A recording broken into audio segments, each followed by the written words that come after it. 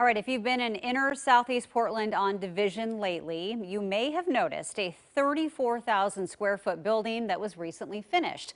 Well, living inside, a large group of former neighbors who wanted to grow old together. This was the brainchild of a Portland woman, as we show you in tonight's Positive Vibes. It is a heated pool and a hot tub outside to enjoy all year round. A heated pool, a workout room, an extensive game room. It looks like a place where you'd stay for a vacation. But the recently built Ellen Browning building in the heart of Southeast Portland is an apartment building where a bunch of longtime friends all live together. We were all sitting around and talking about how we were going to age together and how we could do that. And we came up with this idea, but Molly is the one who took it and ran with it.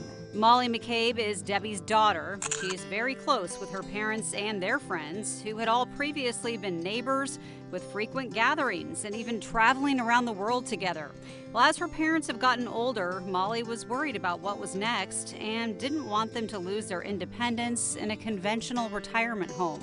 I didn't want their spark put out by a home like that. So I started thinking about what we could do to take care of them, and then I looked at the rest of the group and I thought, well, why don't we just take care of all of them? She had the financial means to make it happen, so through the pandemic, the Ellen Browning building was built with input from everyone planning to live there. It has 12 units for her parents and their friends, and a couple of one-bedrooms for lease that they're saving for caregivers to live in down the road. The location was key on Southeast Division and 28th. We're 5 blocks from New Season, 10 blocks from a pharmacy, restaurants all around. We want to keep it independent. It's just a great way to age in place, I think is a term. And the reason why we really like it is because we're in an urban setting. Okay, so by the way, if you're wondering about who the building is named for, Ellen Browning, she is actually Ellen Browning Scripps of the Scripps media family. She was Molly's great-great-aunt.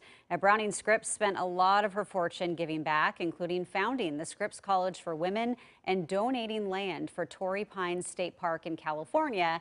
And so her great-great-niece Molly wanted to honor her. That's a fascinating history. Oh, I did a deep dive on Ellen Browning Scripps because, I mean, she's done so much. She was on the cover of Time magazine. She's done a ton. So now we have a building in Portland named after her. And as a society, we do a horrible job taking care of our elders. Yes. So this is a great idea. Oh, yeah, totally. All right, Natasha, let's talk about